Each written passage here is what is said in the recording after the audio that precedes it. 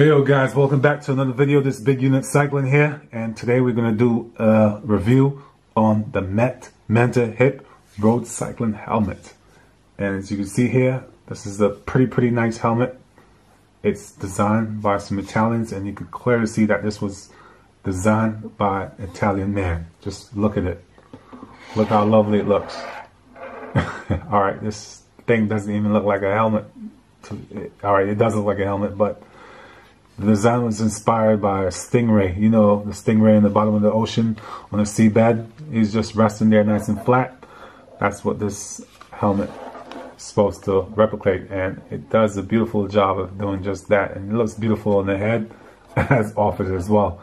And I have the white version here, and it has a little bit of hieroglyphics. I'm quite sure this camera is not going to do the paint scheme or the color scheme any justice, because yeah, but I got a white because it's winter time and I want to be seen a little bit more visible when I'm doing my winter ridings. Even though I don't ride in the dark, I ride in the daytime, but still you just want to be seen as much as possible, and white tends to be a cooler helmet, and this is an aerodynamic helmet, so it's going to keep your head a little bit warmer because there's not so many vents in here. There are a few vents, and it does use the Venturi effect, which means there's an intake and an outtake, and yeah, and apparently the air is supposed to come in and cool over the head, and yeah, and the hot air in here goes out. I don't think that's going to be effective with people that have hair like such as myself, but who knows. And this one also have this technology called MIPS, MIPS. And as you can see here, the MIPS is the yellow part of the helmet, and it rotates like left to right. I don't know if you can see that.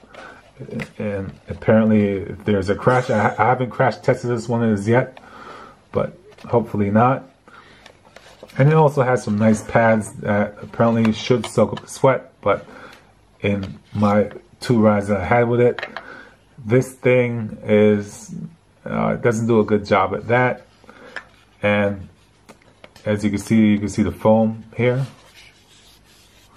And when you put this on your head, this really conforms to your head like other helmets. And it has a really cool magnetic buckle system from the company.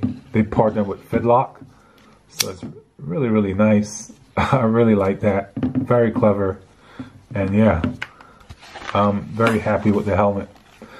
As far as the aerodynamic performance, I'll have to give that a test. I'll probably test it out against my other helmets to see the advantage is I'm gaining by wearing such helmet. Anyways, yeah, that's it for now for the MET Manta MIPS. If you guys like this review, leave me a comment. And if you have any questions about the helmet, just leave a comment in the comment box. Give it a thumbs up. And yeah, oh yes, I don't normally bring out the scales of truth for a helmet, because a helmet should be more of a, you know, a protection type of thing, not more of a weight thing. But they did mention that this was one of the lightest aerodynamic helmet on the market as well, and I'll have to put that to the test. Scales of truth on deck.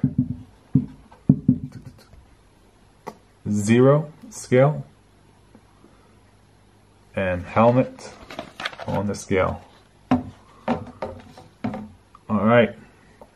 And that comes up to 285 grams for a size large. I'm not sure if you can see that.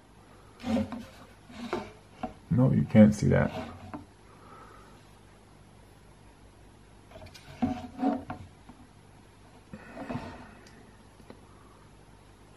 Yep, 285 grams for a size large.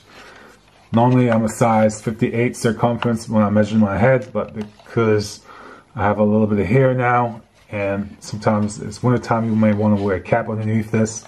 So I went with a large.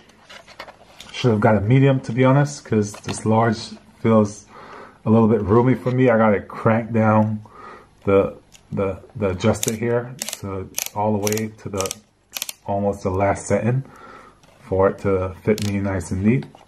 I'm not quite sure if the MIPS or the MIPS is causing this helmet to be like a little bit unsteady. Like if I tap it like this or pull on it, you can just feel that the helmet's moving. That may be down to the MIPS. I don't know. This is my first time using a helmet with MIPS on there. So yeah.